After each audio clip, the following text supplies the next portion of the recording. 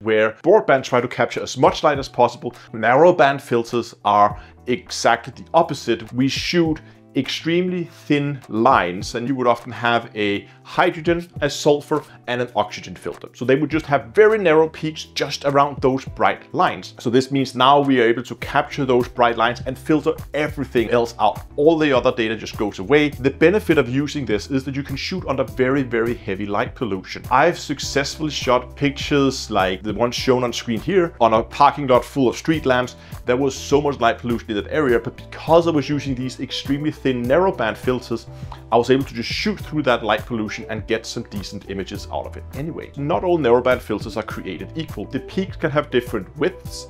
I think you can get 7, 5, and 3 nanometers. So that's basically how wide is the peak. 7 is going to be wider than the 5, 5 is going to be wider than the 3.